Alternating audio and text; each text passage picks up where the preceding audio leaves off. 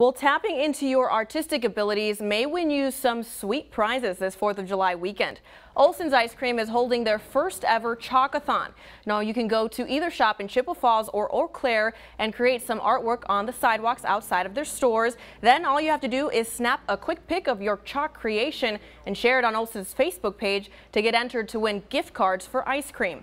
Olson's manager Dan Hunt says they wanted to find a safe way for people to have some friendly competition outdoors.